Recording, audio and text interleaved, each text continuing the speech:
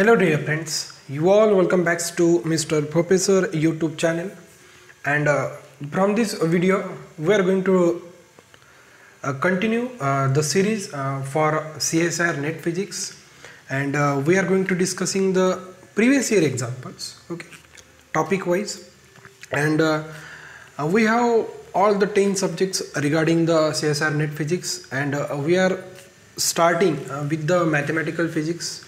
After mathematical physics, we came up with the quantum mechanics, statistical, and after that the classical. Okay, as far as possible, I will do for you.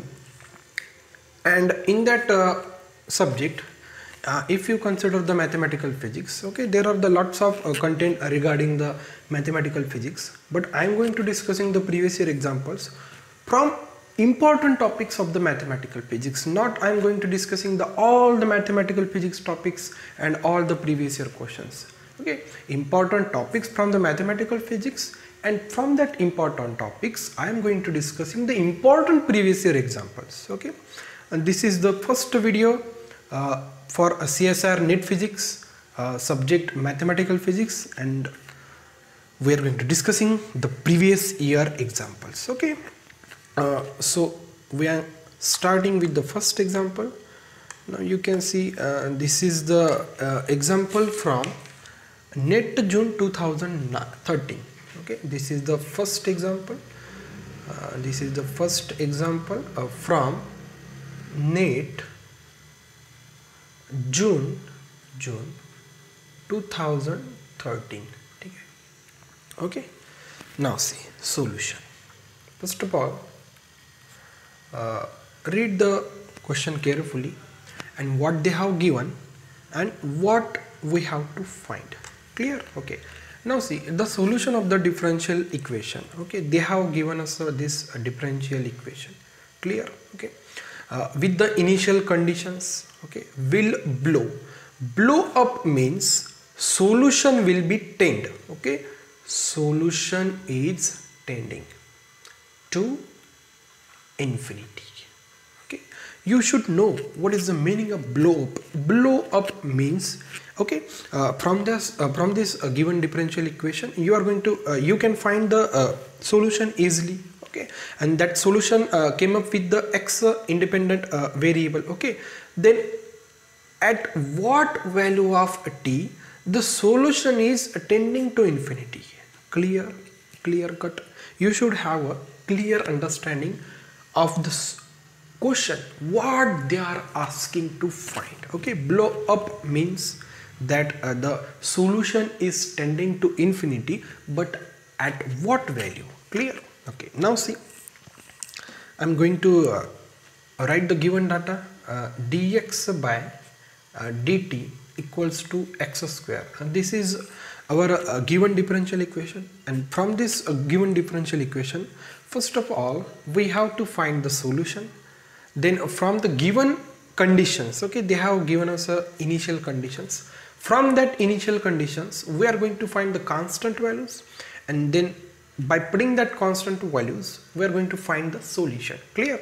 Now you can see the given differential equation is very simple. Okay, just to separate the variable. Now see on the left hand side dx, okay, we have the variable x square, therefore x square, and shifting dt on the right hand side. Okay, just I have shifted x square on the left hand side and dt on the right hand side because I have done the variables separable. Now see x square, I can write x square minus 2 into dx equals to dt. Okay, the second step will be variable get separate. Now the step is just integration on the both hand side plus c. Clear?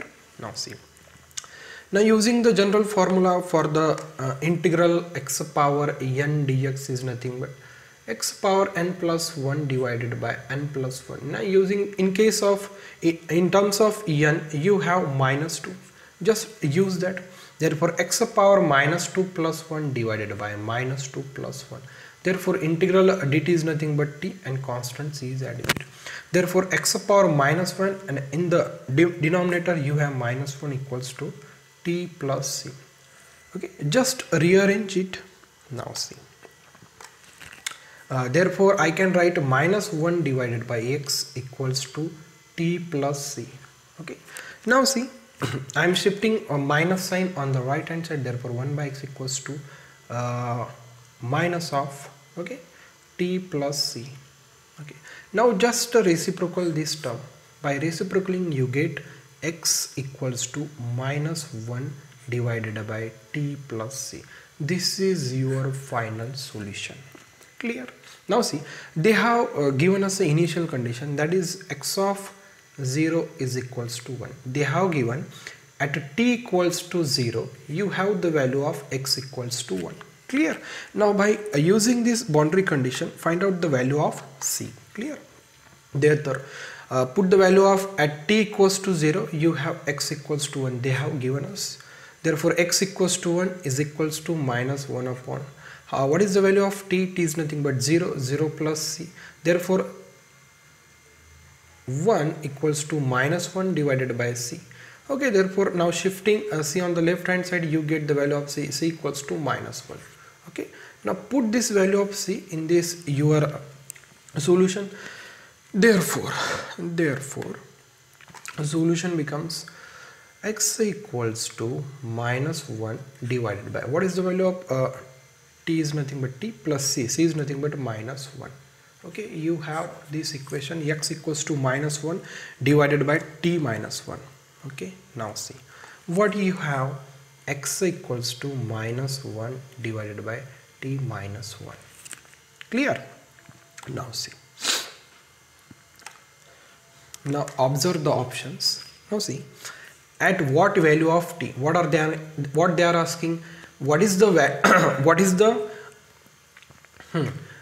for what value of t, okay, they are asking for what value of t the solution is tending to infinity. Okay, now you can clearly observe, if I put a t equals to 1 in the above equation, therefore x equals to becomes minus 1 divided by t is nothing t is nothing but 1 minus 1, therefore x equals to minus 1 divided by 0, and something divided by 0 is nothing but infinity. That means at t tends to 1 solution tending to infinity.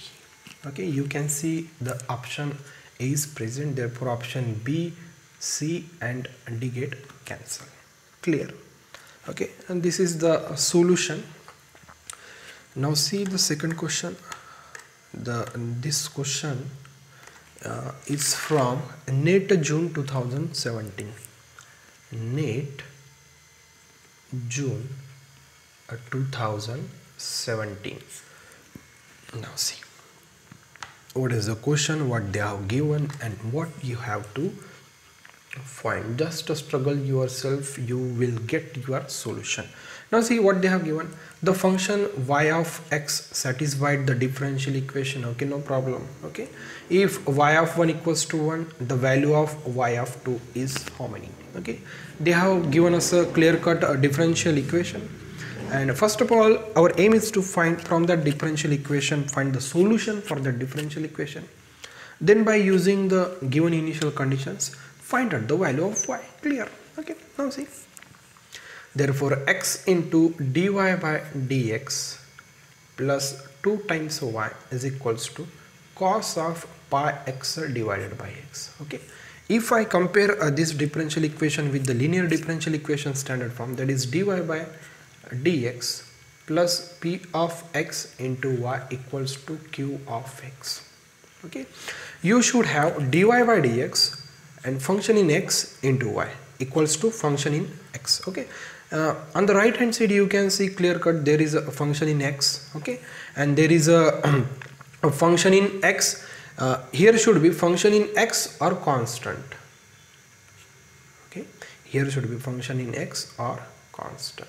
Okay, both if there is a presence of function in x, otherwise constant. Okay, but you can while comparing this given differential equation with the standard form of linear differential equation, okay, you can clearly see this term is no needed to here.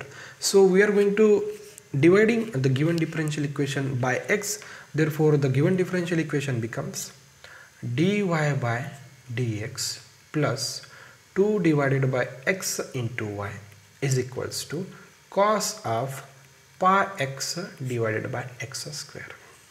What I did, just divide the given differential equation by x. Okay, now you can compare with this general form. You will get a p of x. P of x is nothing but 2 divided by x, and this is your, on the right hand side, q of x. Therefore q of x is nothing but cos of pi x divided by x square. Clear? Now see, for the linear differential equation, while solving the linear differential equation, we have to firstly find the integrating factor. Integrating factor is nothing but e power, okay, exponential power p of x into dx. Therefore e power integral, what is p of x? 2 divided by x into dx. Now see, 2 is constant, okay, therefore e power, I am taking constant on the outside of the integral, therefore 1 by x into dx remains. Therefore exponential power 2, what is the formula for 1 by x into dx? That is nothing but the log x. Therefore log x.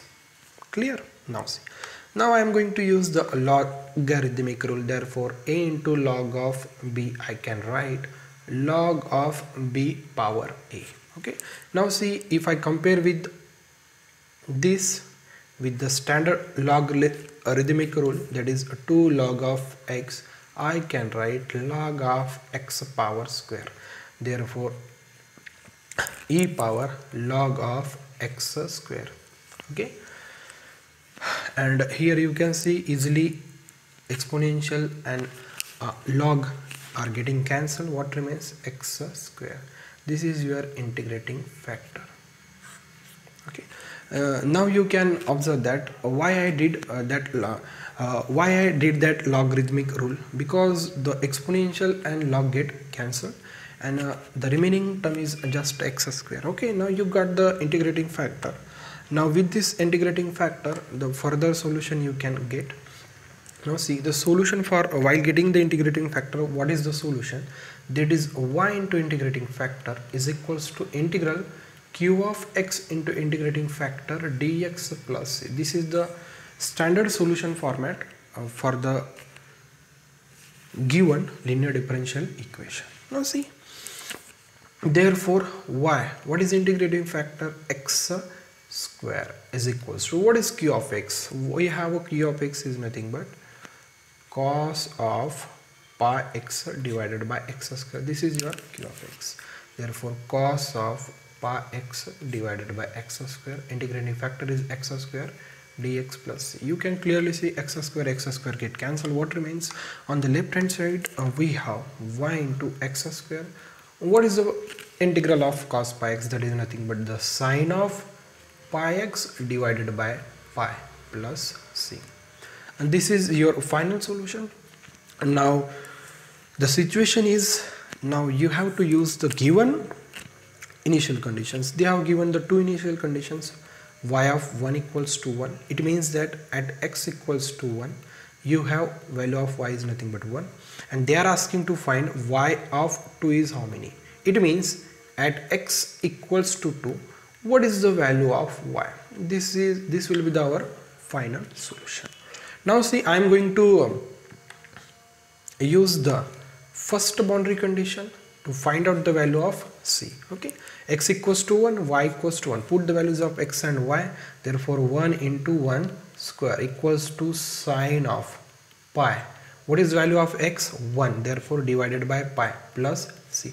On the right hand, on the left hand side, 1 into 1 square is nothing but 1. Sine pi is nothing but 0. Therefore 0 divided by something pi plus c. Therefore 1. 0 divided by something again 0 plus c. Therefore c becomes 1. Now put this value of c in this equation. Therefore y into x square equals to sine of pi x divided by pi plus c is how many? 1. Okay. Now they are asking to find at x equals to 2 how many y. Therefore y, x equals to 2 square equals to sine of 2 pi divided by pi plus 1. Okay, and as you know, sin n pi is 0. Okay, you should know that is the sine of n pi is 0. Okay, so therefore sine 2 pi becomes 0. 0 divided by pi plus 1. Clear? Y into 2 square is nothing but 4, therefore y into 4 is equals to 1. Therefore y equals to 1 by 4. And this is your final solution. Now check the options. There should be the presence of y equals to 1 by 4. Y equals to 1 by 4. You can clearly see D option is present, therefore A, B, C option will get cancelled. Okay, like in this way we are going to discuss the previous years. Okay, we have started with the mathematical physics, and in that mathematical physics I will go through all the important topics from the mathematical physics and the previous year examples. Okay, if you have any doubts regarding this previous year examples, you can put your comment on the comment box. So thank you for watching. See you in the next one.